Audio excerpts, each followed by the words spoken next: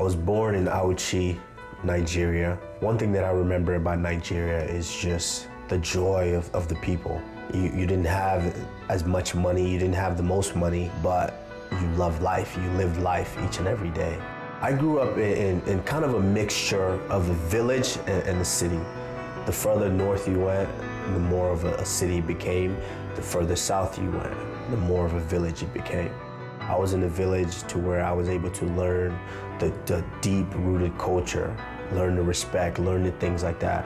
But I was also in the city to learn the wise things, the little sly things that you can do and that you should know getting around in the city. As a kid, I remember for fun, we'd get a bike that the wheel was rusted, a bike that no one could use anymore. We'd take the wheel off, take the tire off. We'd either play with the tire, roll it down the street, run with it, just to have fun. You become creative when it's not about money and things that you can just buy. The biggest issue that we find in the country nowadays is that there's really no middle class. Poverty here in the United States, I hear people say that I'm poor. I'm just like, you don't know what poor is. People don't know what poor is here.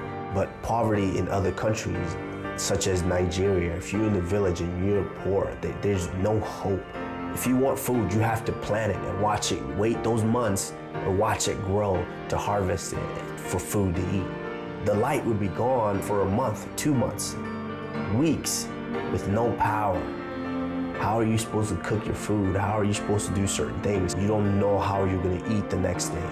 You don't know how you're gonna eat the next week, the next month. Clean water is a luxury. As a kid, I had to walk miles to get water, carry water on your head with my mom or my grandma. Then you had to boil the water. So you could have water to cook, water to eat, and water to shower. That's poverty. That's what has prepared me to be equipped with dealing with wherever I am. Sometimes I do miss the village, but I can't complain about my life now.